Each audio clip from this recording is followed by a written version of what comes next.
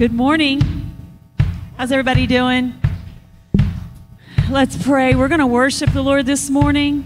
If you would stand up and take the fighting position. We're going to fight against the enemy this morning. And when we worship, that's our weapon. So let's take that before the Lord this morning. Lord God, we just come before you. We thank you for the cross. We thank you for the power of the resurrection. And God, we choose to stand in that power this morning. We choose to stand in your victory. And we come before you, before the cross, and just lay down our lives. We lay down our burdens this morning, Lord God, and we choose to worship you. Amen. Amen.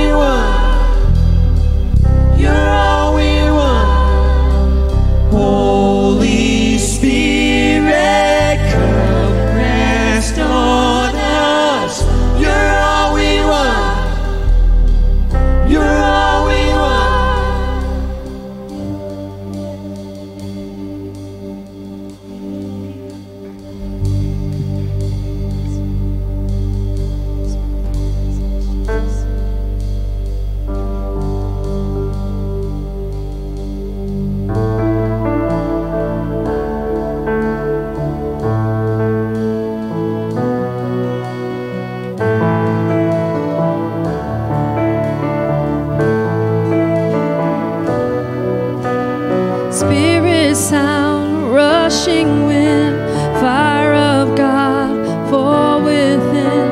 Holy Ghost, breathe on us, we pray. As we repent and turn from sin, revival embers smoldering, breath of God, fan us into flame. We need a fresh wind, the fragrance of heaven. Pour your spirit out, pour your spirit out. Oh, pour your spirit, Lord.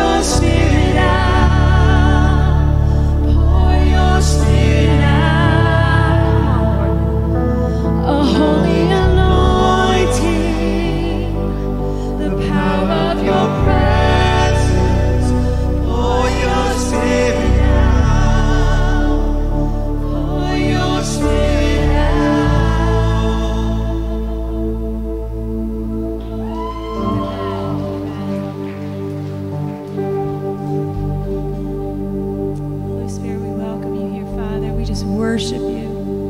Lift our voices, God, to praise you. You are our great God. Amen.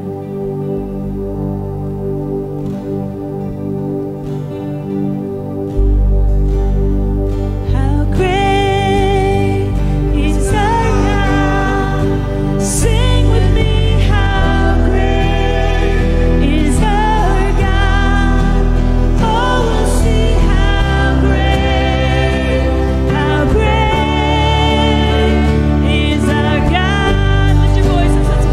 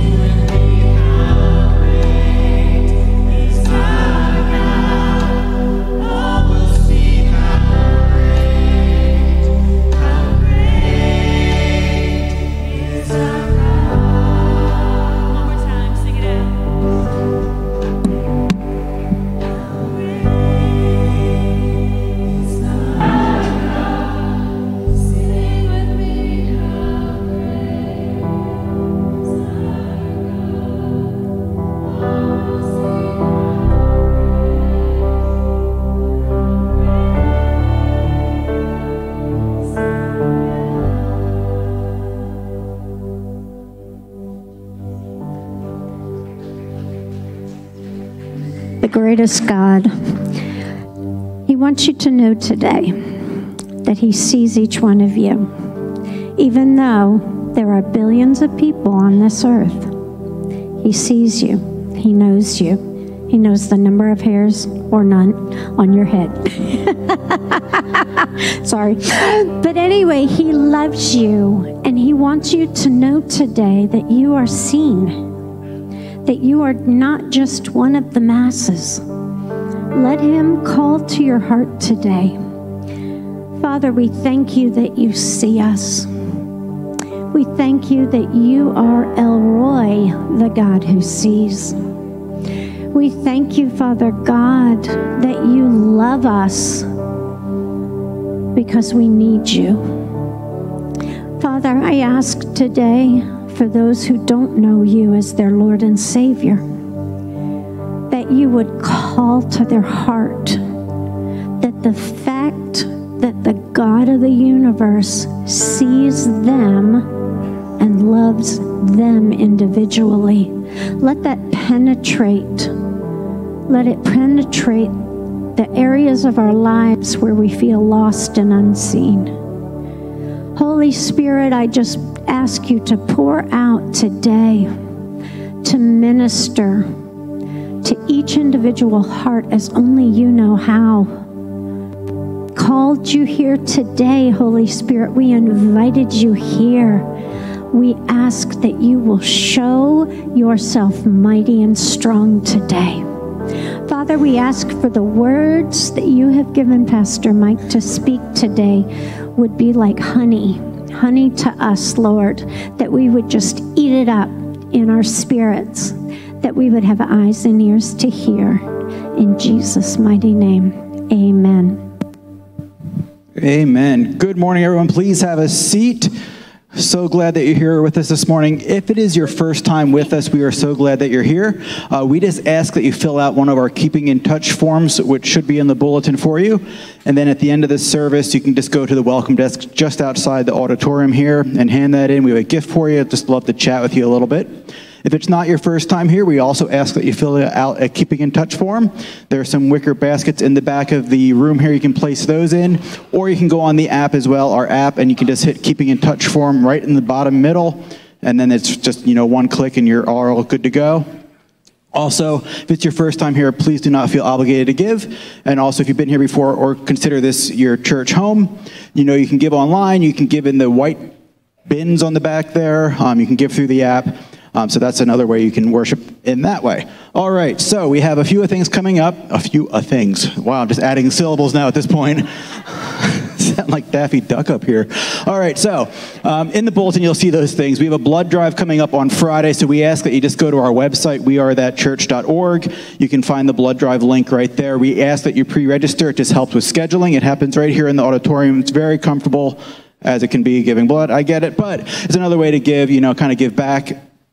And also we have the if table coming up here, the cookie swap.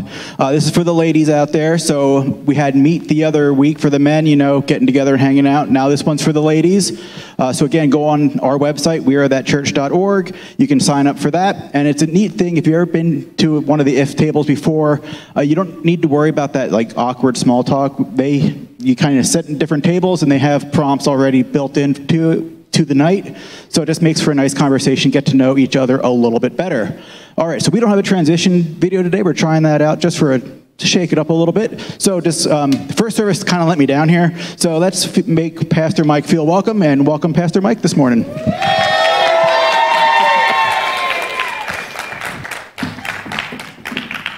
Yeah, first service. Are we on? Are we on?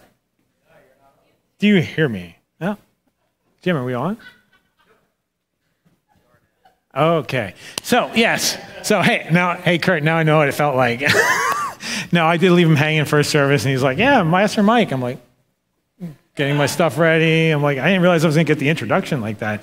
So thanks. So, yeah. So first service, I asked everybody if they've transitioned out of their Thanksgiving pants into their Sunday pants now. So that we got that little extra room in there. I know I have. So let me ask you guys this question. I got a fun one here.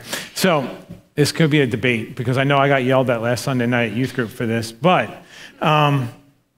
When do we start listening to Christmas music? It is after Thanksgiving, but is it like now, or do we wait for December 1st? Or now? Oh, okay. I got you. July. Christmas in July. All right. I mean, I think you've talked to Natalie a little bit too much on that one. All right. So on a little bit more of a serious note. So as we go out into this world, we can see a lot of things going on around us. We see a lot of things that maybe like this world is like falling apart.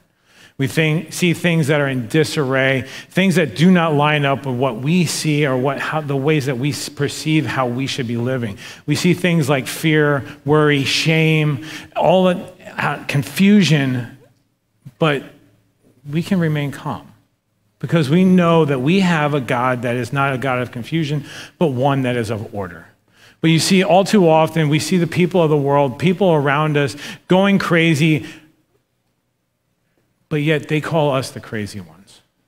They call us as the ones that, how can you just sit there? This world is falling apart, but yet we know that we can take confidence, we can take stake in the fact that we know we have a Savior who is that solid, firm foundation, that is that rock, that we know will not be shaken, that will not be moved. So if being called a crazy person because I have a firm foundation as a Savior who will not be moved, then so be it. I'm crazy.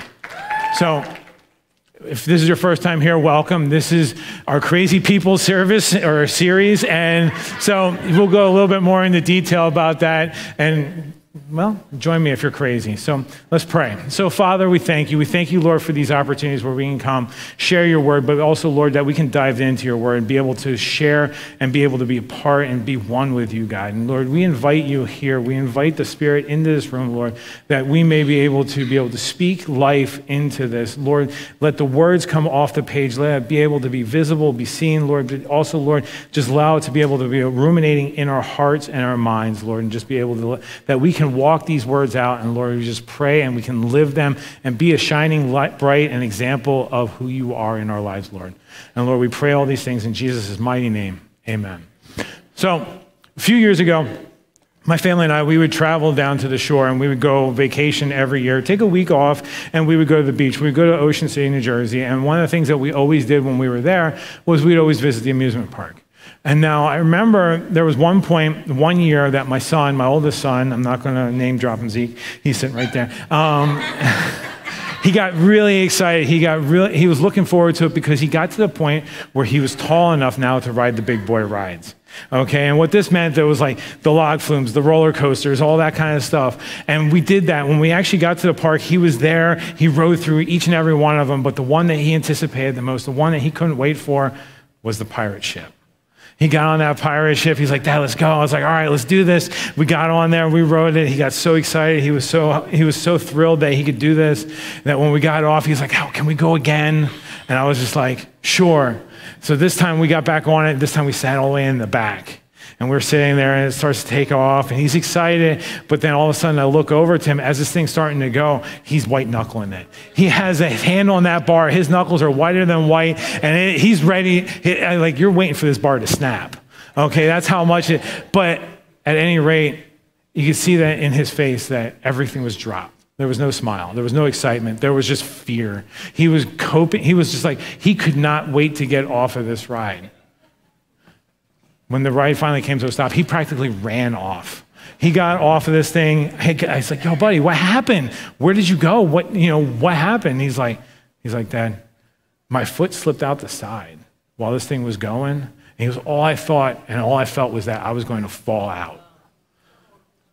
He was so overcome by the fear, the worry, and the dread that he was going to basically die. He was going to fall out of this, that he experienced a moment of temporary anxiety, so much so that overwhelmed him to the point that he made this vow that said that I am never going on that ride again. And he's held true to that. So, good way to stand firm on that, buddy. All right. But needless to say, understand though, he is fine to this day. He experienced that temporary, that moment of anxiety. But you see, it's all too often, many people experience that every single day of their lives. They wake up and they are overcome with the feeling of anxiety that they cannot move. They are overwhelmed by the idea at experiencing what it is to go through life in fear, worrying about what's going to happen, and knowing that there's going to be dread throughout their day. So much so that they're understanding that everything that is going to come at them is going to be a threat to them in some way or another. Now, experiencing occasional or temporary anxiety is a part of everyday life. Think about it. Anytime that you have a test that you have to take, you're going to get nervous. You're going to have a little bit of fear in there about that. Or even traveling for the holidays. Maybe it's something that you don't want to do. Going home for Christmas might be a little overwhelming to some people. Or even maybe this time of year just as an experience all in and of itself because it's something new where you might be missing a part of your family and this is the first time that you're doing it. Each one of these is an opportunity to be able to be overwhelmed, but I pray that we can make it through. You see, but sadly, all too often, there are people that cannot make it through. And to them, anxiety is this giant, this bear that will not get out of their way. It is fear, it is the worry, it is the anxiety, it is the overwhelmingness or the dread that comes along with it that moves from their head knowledge to their heart. It moves to them, that it overcomes them and overwhelms them to the point that they cannot endure. And you see, on the other side of that too, anxiety oftentimes pairs up with depression. And usually that leads to something that's far greater and far worse. And I want to rest assured, I want to give you the confidence, or I want to help you to understand that removing yourself from this world should never be an option. Suicide should never be an alternative to being able to endure what is coming at you. Anxiety and depression are two major animals that will and are relentless. And yet, we know that there is ways around this. Understand that there is always somebody, hopefully somebody sitting next to you, whether it's on the right or the left, that will be able to sit here and would rather hear what you're going through and be able to listen to what you're saying rather than attend your funeral. And know that here we have options. We have groups like CR that will help you and walk you through that and be able to team up and partner with you to be able to allow you to be able to voice what you're going through and be able to help you. They come alongside you and they pair with you so that way you are not alone. Even understanding that the pastoral staff, even the prayer team, we are here to talk and listen and want to do that with you and be able to hear what you're going through, to allow you to understand that we care. And if all those options are too much or uncomfortable, understand that there is an anonymous hotline. There is an anonymous tip line that you can go to, it's a simple number, it's 988, that you can call, that they will sit with you and hear with you and listen to what is going on and be able to walk you through this, to know that you are not alone.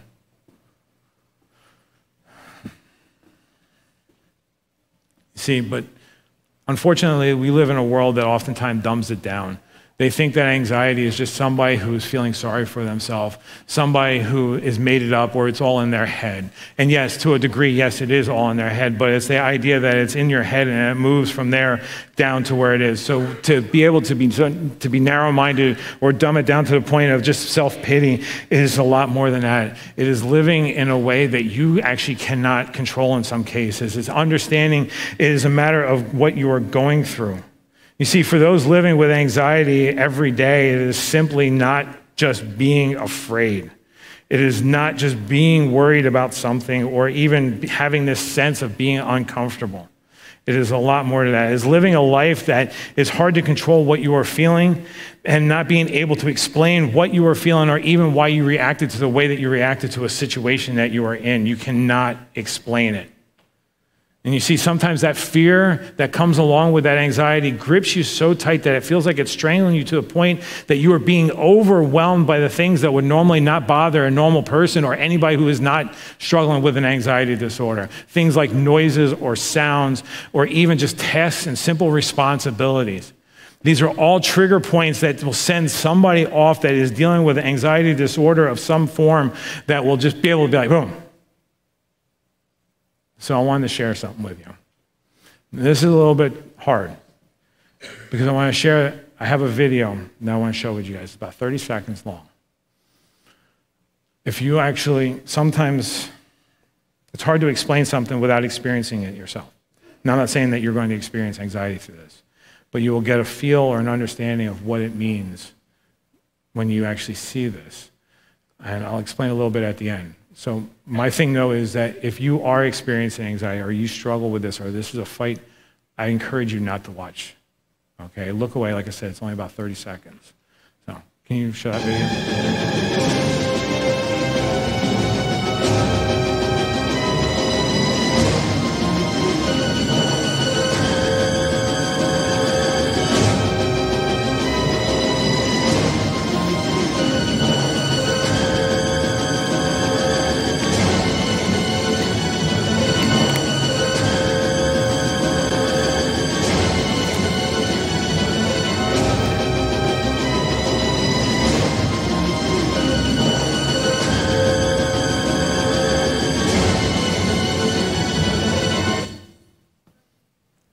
All right, so for many of us, we watch that and it looks like just a truck that's never hitting this pole, okay? And I'm sure inevitably at some point in time it did hit that pole. It's just that through the camera angles, it was shot in different point of views, different perspectives and all that. But it was the idea that it was the anticipation or the expectation that at some point in time that truck was going to hit that pole. That is a point, that's anxiety kind of in a nutshell. In fact, the clinical definition is the anticipation and the expectation of imminent threat that may never happen, or dwelling on that fear, worry, and panic, moving it from psychological to physical. And that the truck, with the anticipation of hitting that pole, is one of those things that would drive anybody to feel uneasy.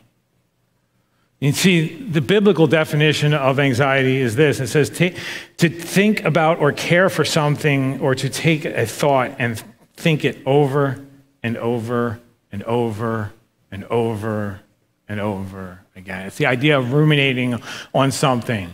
I know Bill explained a little bit of what ruminating was last week, but it's just that idea of just constantly taking that and never letting it go. You see, in times of anxiety, the body seems to be alert to be ready to do a number of things, one of which is fight. Our body gets so tensed up that the first thing, our common reaction for some people, and everybody is different, that the idea is that you lash out. If you ever saw somebody and you're trying to help them, that they're struggling with going through a situation of anxiety, and you try and help them, you come alongside them, and their response is aggression or anger, that's the result of that. Another one is flight or flee. These are the people that do not want to be around other people. They don't want to be around groups. They don't want to be bothered. They are better off alone in a situation. They are also sometimes these are the people that will call and cancel last minute on something, all because then they don't have to be around others. And the last one is freeze. Freeze is one that is very similar to flee or flight, but it's the idea of being able to sit motionless and not be able to move. Do you have that picture? Okay.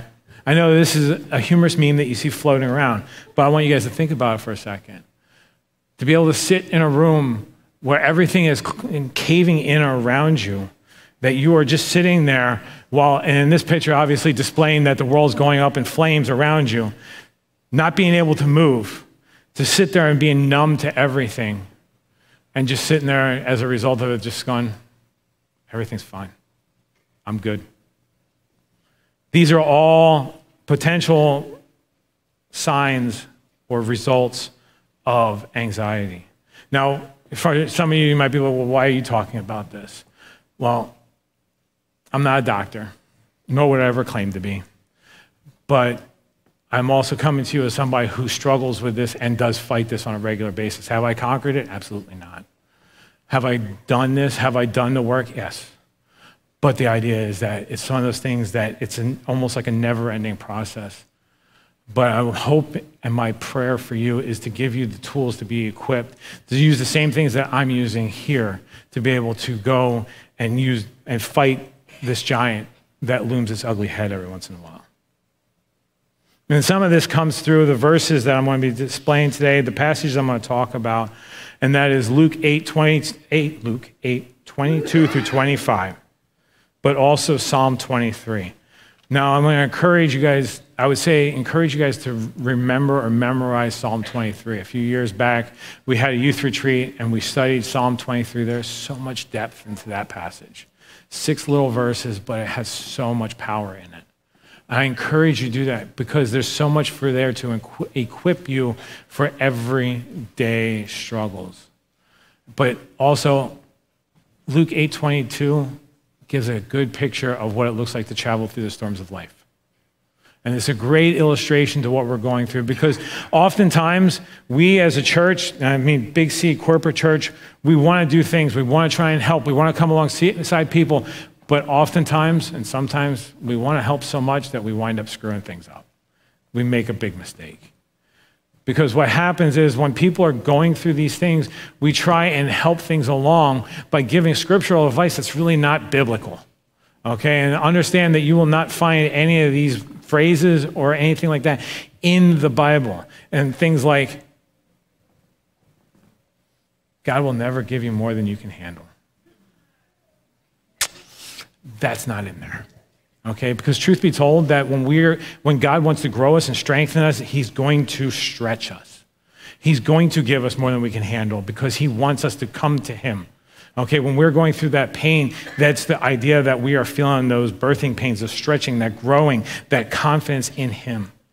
Or God helps those who help themselves. Not there either. Because the idea is that if you read scripture, it tells you that we're supposed to trust in him.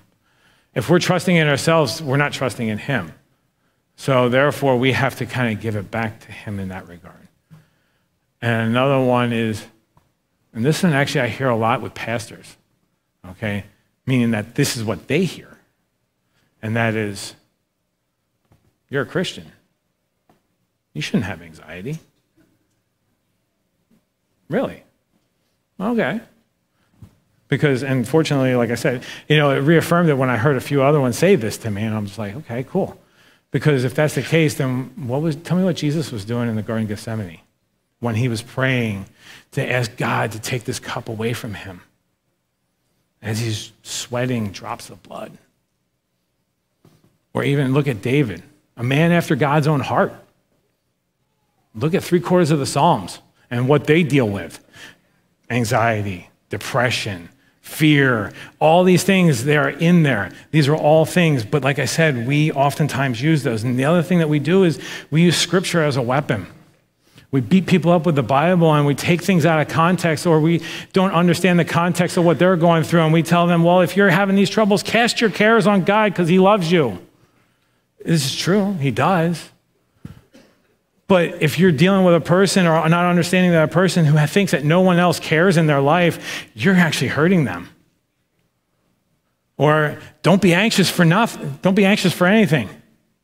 Well, when you have somebody that only knows what anxiety is and only knows a life of anxiety, that's a little bit harmful. And last but not least, you can do all things through Christ who strengthens you. Well, when you're feeling alone at that moment and you feel like no one is there, even Christ, that is probably one of the most damaging verses that you can tell somebody who is struggling in a moment. And like I said, we use scripture out of context in certain situations. Those might have been in perfect context, but we did not understand the context of what that person is dealing with. Understanding what their struggles are.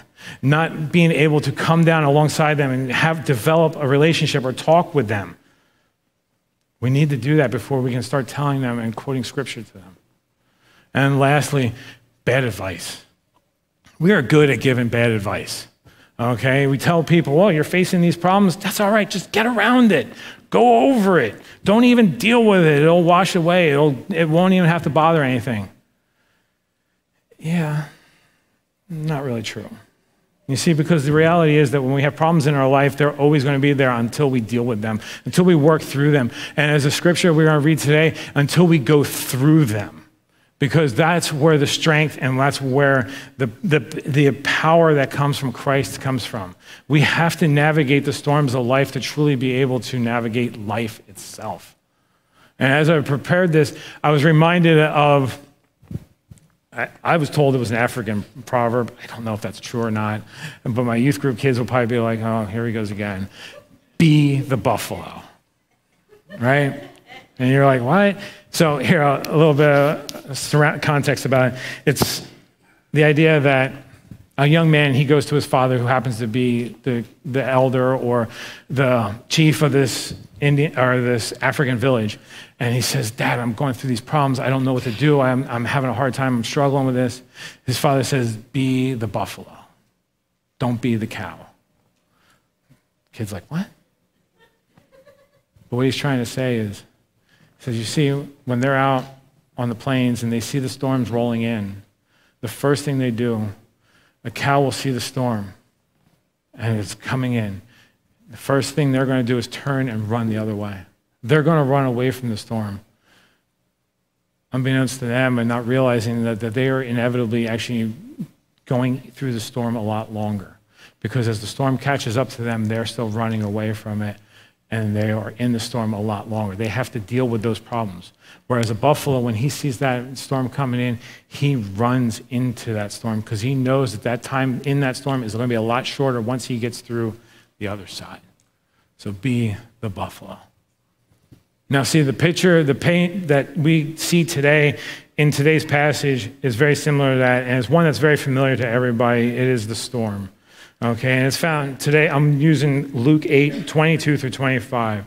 And if you want to follow along with me, it says, one day he and his disciples got into a boat, and then he told them, let's cross over to the other side of the lake. So they set out, and as they were sailing, he fell asleep. Then a fierce windstorm came down on the lake, and they were being swamped and were in danger. They came and woke him up, saying, Master, Master, we're going to die. Then he got up, rebuked the wind and the raging waves, so they ceased, and there was a calm. And he said to them, where is your faith? So after reading this, let me ask you this question. What does Jesus do when you are in the storm? What is he doing when you are going through it? Now, see, understand this, that the way that this goes is Jesus could control the wind and the waves. That's what we see face value. And this is probably the most obvious thing. And this is where we see. But to get a little depth here, you got to understand that he's coming down off the hill. He's coming down off the mount. He's in the boat. He's doing a little bit more teaching. He turns to his disciples and said, hey, let's go. Let's go out to the other side. This is also the longest point in the sea that they are traveling. But there's something interesting that he says here and that he does. Back to verse 22, it says, he told them, let's cross to the other side of the lake. So they set out. And as they were sailing, he fell asleep. Just a side note here, and I think Matt can vouch for me, pastor naps are real. I want to put that out there. Okay. But you see, he took them into a spot that they were comfortable with. He took them to a point that they were very familiar with. That was in the middle of the water. They were fishermen. Most of them were fishermen, not all of them. Most of them were fishermen. They were comfortable with that. They wouldn't have thought twice. They know that the only way that they could have got to where he wanted to go was over the water. Okay, but the idea is that he took them into a spot where they couldn't flee either, but they were comfortable. And you see, sometimes that is where our storms hit the most, where we're most comfortable. And very similar to that, many of us look at that as our life story. We say that we're in the boat. Jesus is sleeping on us. We can't wake him up. We don't know where or what he's doing, and we don't know what to do. We're filled with panic, fear, worry. We feel alone. But the one thing that we can always take comfort in is that he may be leading us into the storm, but we know that he'll never leave our side. We know that he is always there. And we might feel like that he's sleeping on us or that he's not answering when we call on him, and we begin to panic. But you see, our attention goes to our problem at hand. We start to focus, and in this case, it's on the storm. And even as a reader, we focus on the storm portion of it but we know that Jesus was in that boat with the disciples. He never left the disciples, and the same goes for us. He's always right there with you. He never left you. But the enemy wants you to think that Jesus leaves us. He wants us to think that we are alone. And if we feel that way, we feel as though Jesus has left us, oftentimes it is us who have changed our focus or our attention away from who he is and what he's doing in our life, and we lose sight of him. And when we feel this way, we understand that we know that he's there, but we don't know where he's at. But that's only because we left him. And then we try and say, well, I don't know where to find him. He's where you left him. You might be standing on the other side going, I'm over here. I'm over here. Come back. And sometimes that's a struggle in and of itself. But you see, when we are in the storms, Jesus wants us to focus on him, not the storm. Anything and everything will pull our attention away from who God is and what he's doing in our life. And yeah, sometimes the things that we're going through in our life is doing that. It's very hard, but understand that those are times to strengthen us to endure what is coming around the corner. But you see, that's the problem, is the enemy wants us to focus on the pain and not the growth. You see, one of the greatest weapons that the enemy uses is distraction. Anything that he can do to pull your eyes away from what we are going through or what we are doing or who Christ is in our life, he will sit there and he will point at that. You see, and the enemy wants us to see the storm. He wants us to see the things that are going on instead of focusing on the things that really matter, and that is God and the plan that he has for us. You see, the thing that we often do is that we hear also that, anxiety is a sin. No, it's not a sin. It's an alarm that goes off in our mind that tells us it's time to go find God. Get him, go back, develop that relationship, pick it up where you lost him. Okay? He is there waiting for you, like I said, waiting for you to come back. You see, that's why I say that it's an alarm. When we hear an alarm, when we hear a police siren, because we know we never hear police behind us, we always want to get over. We hear the siren, that's an alarm to do something. Anxiety is that alarm for us to find him. When the check engine light goes off on your car, you don't sit there and yell at your car like, why are you doing this? You don't yell at it when the gas gauge comes on and says it's low gas. And you don't say, why are you running out of gas? No. It draws your attention. It pulls you there. It tells you need to do something. And anxiety is that alarm that tells you to find God. Seek him. You see, these are the times that we might see an overwhelming obstacle, but for God, this is a time for him to say, trust me. When we see this, and I've heard it recently, that when we question like where God is in our plans, everything's falling apart. But I've heard it this way. It says, don't seek the plan to find God. Seek God to find the plan. You see, our faith will get flushed through the storm.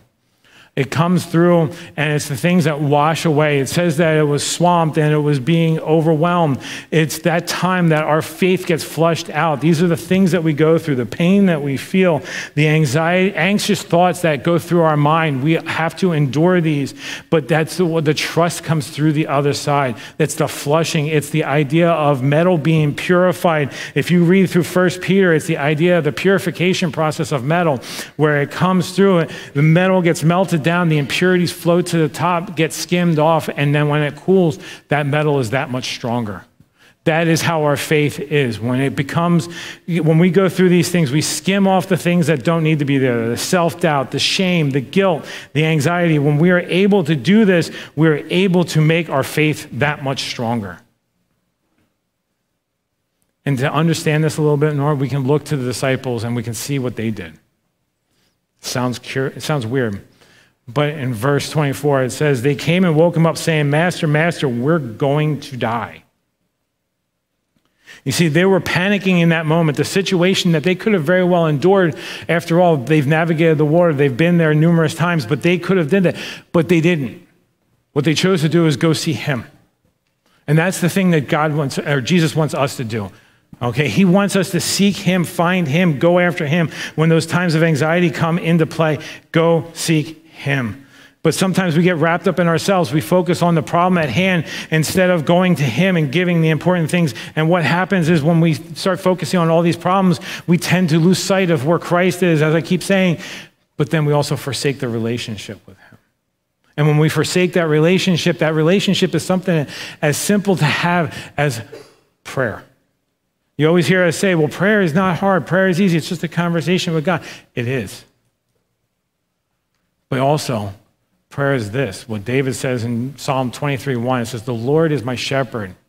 I have what I need. Everything that God offered David, that was all that he needed in his life. It's declaring that everything that he needed, God has to give him. And what David is also stating here is that he's putting God in a position of honor that he deserves. Similar to when Jesus is teaching the disciples how to pray. In Matthew 6:9, he says, therefore you should pray like this, our Father in heaven, your name be honored as holy. Jesus is showing them to start removing all the things that you're faced with, all the problems that you're going through, everything that you have, the distance that you feel, and reality, ourselves too. Take ourselves out of that position of authority and put God back on that pedestal where he belongs. Put him in that rightful place. Prayer is going to God and spilling your guts, whether it is the problems that you're having, the hardship that you're going through, the pain that you're feeling. It is doing that. Prayer is also numerous things, whether it's a conversation with God, whether it's sitting in quiet, meditating on his word, or even journaling for that matter. It is an idea that we are able to paint and put our words on a page. It's going to him. And when we do things like that, we're able to see him also and praise him. We can do this also as a matter of going through and praise. You see, when we praise God, we are blessing God. All too often, we want his blessing, but we need to return that blessing to him. We praise him. We exalt him. We are stepping back and looking at how good he was to us, how good he has been, and what he is doing in our life. All the things that he has provided for us each and every step of the way. It is shifting our perspective from our own selfish wants and needs and gains to putting it on his position of authority over our lives. And knowing that we have a God who loves and cares for us. And we see this come through in Psalm 23 too. It says, he lets me lie down in green pastures. He leads me beside quiet waters. He renews my life. He leads me along the right path for his name's sake. When we see this, we know that he cares for us. He loves us. We know that he has established us to be one with him. Okay, we are to be in him, and he does this. But he also causes us to take a pause. We need to pause. And you see, what we don't see in that verse, it says, then he got up and he rebuked the winds and the waves. So they ceased. They ceased. They stopped. They paused.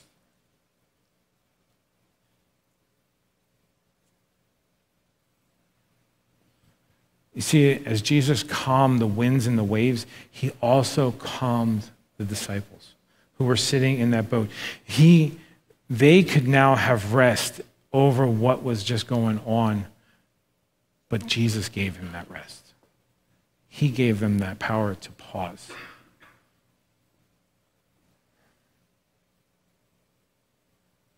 Like I said earlier, they could have grabbed the oars. They could have started rowing back to shore. They could have turned. They didn't. They sought him, and he gave them the rest that they needed.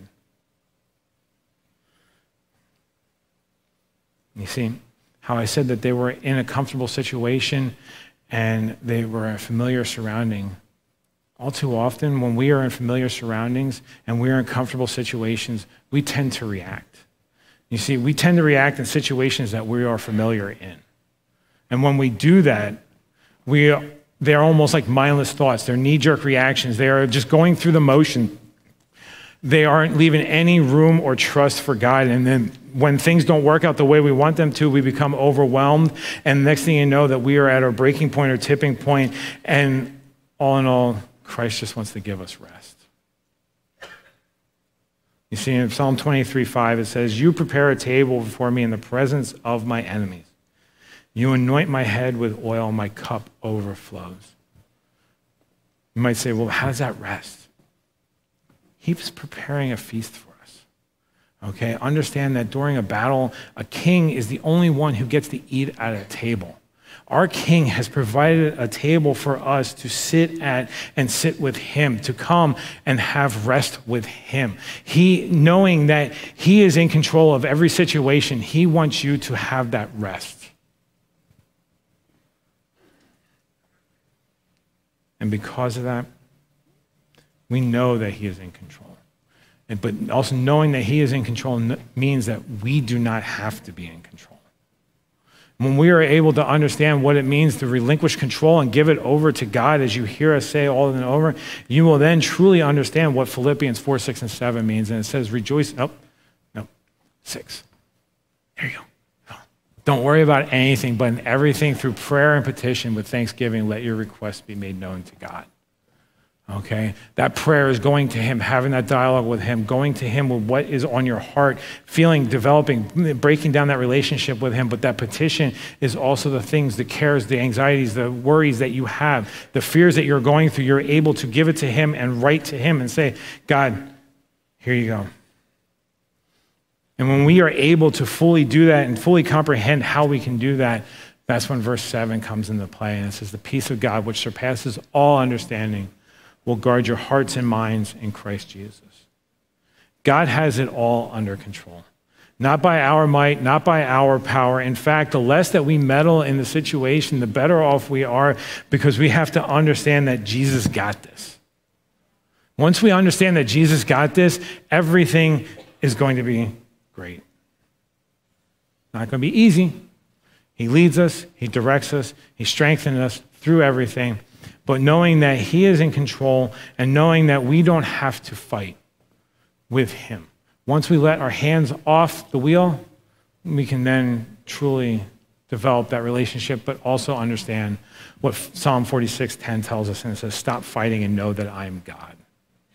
He is the one who is in control. He is the one who has everything. He has it all figured out. He knows who we are. We got to stop playing tug of war with him and let him have the rope. Okay, but we are able to understand this and understand that and develop that control with him, understanding that he has that control with us through our prayer, through the praise, and through the pause that we can have with him. And it's only then that we can truly understand the peace that comes with the role that God has for us, and understanding that peace that surpasses all understanding God gives to us so that we get to carry the peace. You see, Jesus was the living embodiment of peace. He walked peace. He talked peace. He did everything, and peace exuded out of him. And even the disciples missed that to the point that they did not understand what he did, especially in the following verse. That after he rebuked the wind and the raging waves, they ceased, and there was a calm. They ceased, and there was a calm. By his word, he spoke peace. Jesus calmed the winds and the waves. But understand, there was 3 parts here, because the wind is only part of it. The waves was the second part. Because once you calm the one, the other one would still be raging. But he also calmed the third part. He calmed the disciples that were there in the boat. He gave them the peace that they needed to be able to understand what is going on, what's transpiring, and how what they're going through. And through Christ, that same peace can be given to us, and we know that we can carry the spirit of peace within us. You see, when we receive Christ and understand his work on the cross that he did, that we receive his spirit, the same spirit that rose him from the grave, that understand that that lives in us, this is the way that we can take confidence in knowing that he is in control. And we can understand when we read verses like Psalm 23:4, that even when I go through the darkest valley, I fear no danger, for you are with me. Your rod and your staff, they comfort me. Yes, he gives us direction. He gives us discipline, but understanding that he is there to give us the comfort and the control to know that he has the situation taken for us. Understanding that we can take comfort in the storms of our life, knowing that we can rest in him because he is carrying us. But all we simply need to do is find our focus. Focus on what matters.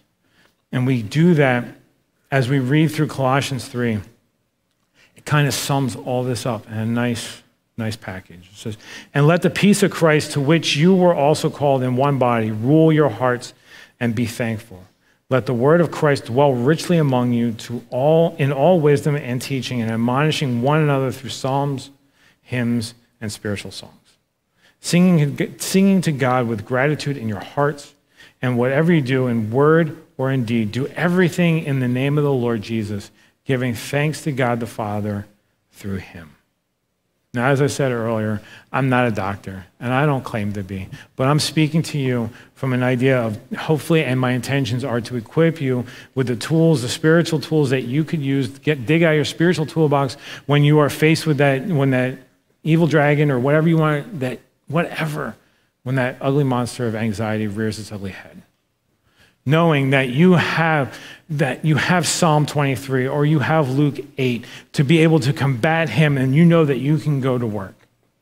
Knowing that whatever you're going through, hopefully in time will become shorter and shorter, and you're able to be equipped for more and more things. And through that, we develop the confidence that we have in Christ. That we can be able to have that through prayer when we seek him, when we praise him, knowing that he has been there for us and that he will not fail. And knowing that we can pause, that we can find rest, knowing that he is carrying us through the storm so you can find peace in the Father. So let me leave you with this final thought. And this is a verse that I've recently found that has quickly become a life verse for myself. And it's Psalm 105:4. And it says, seek the Lord and his strength. Seek his face always. Understanding that when we look at seek the Lord, that we are giving him our attention. We are putting our focus on him. We give him permission to shape us because what we give our attention to, we allow to shape who we are. And when we are doing, whatever. We're going to keep going. So whatever we allow our minds to be able to be focused on, we are giving permission to allow them to shape who we are. When we focus on the storm, when we focus on the anxiety, we are giving them permission to build us up to who we think that we are based upon those two things or whatever it is that we're facing for. And what happens is we then take on the identity of those things, anxiety, depression, fear, any one of those that we throw in there, we take on that identity and we tell that's who we think that we are, but we are not. We are a child of God, and we can come to him and be able to know that we can seek the Lord in all things and allow him to be able to build us up to who we are. What better person than we can give our attention to than the one who created us, the one who has a plan for us, the one who knows who we are even before we did. And then when we seek the Lord, we seek his strength. It's not our strength that we need to seek. It is his strength. We got to put ourselves aside. As humans, our natural reaction is to be able to take control and rely on ourselves.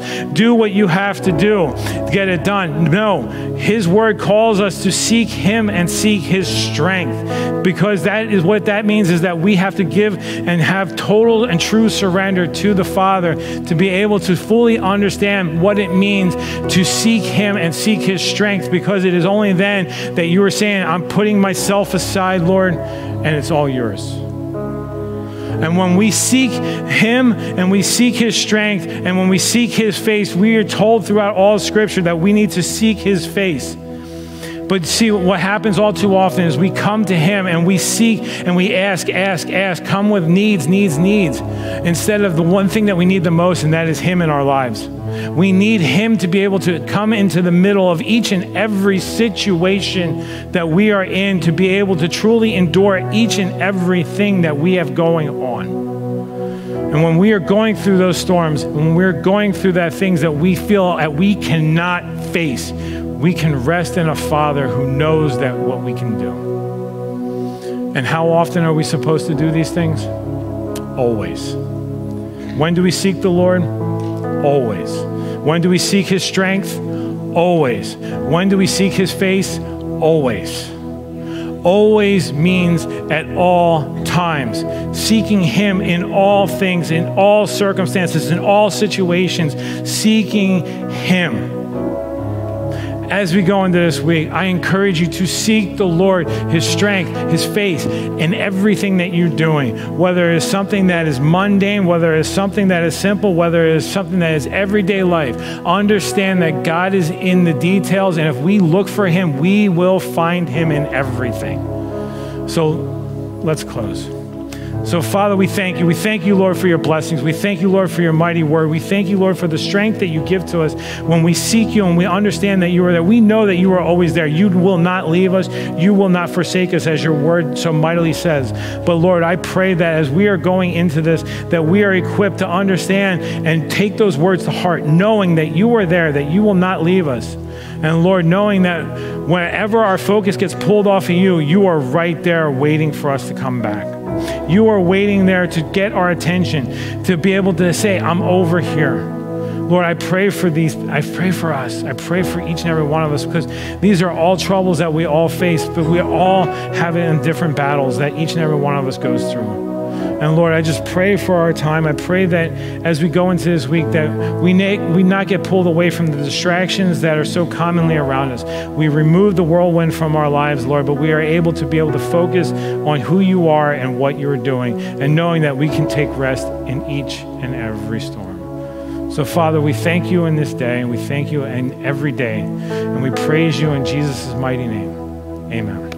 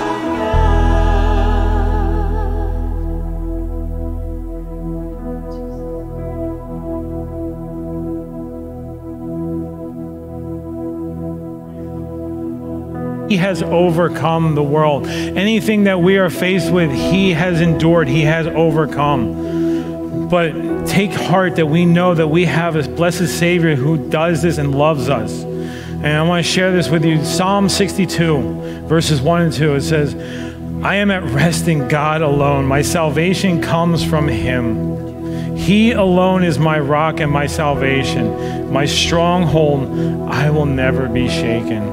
We can put our faith, we can put our stock, we can take our heart and put everything on him, knowing that he will not be moved and he will not be shaken, knowing that we have a Savior who loves us and a God who will never leave us. And so equip your heart and understand that he is there with you and for you always. Have a great week.